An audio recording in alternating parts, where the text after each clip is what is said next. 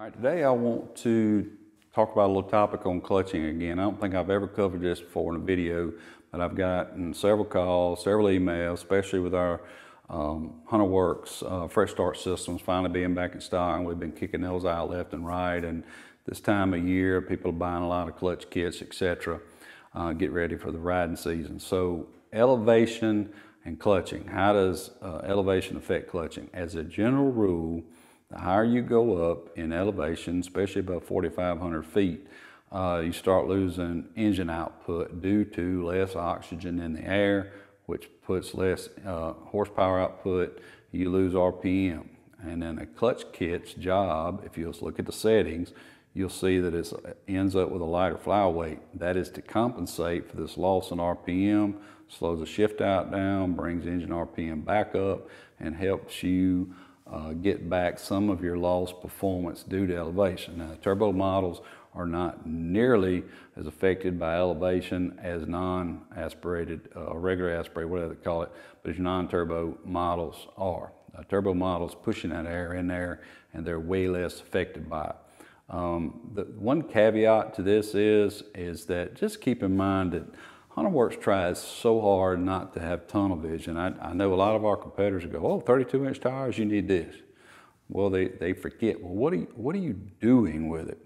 And so the phone call I had just this morning made me go ahead. It was kind of the straw that broke the camel's back. Let's go get this video done. So this guy had a Rocks and Trails. He was buying a Hunterworks Start Fresh system, and he did a lot of slow riding at higher elevations. Okay, one, at Rocks and Trails, geared lower, that comes into play. He drives slow and he's at high elevation. The kits always assume that you are trying to achieve maximum performance, get RPM exactly right, where you can get from point A to point B quick as you can, etc., etc.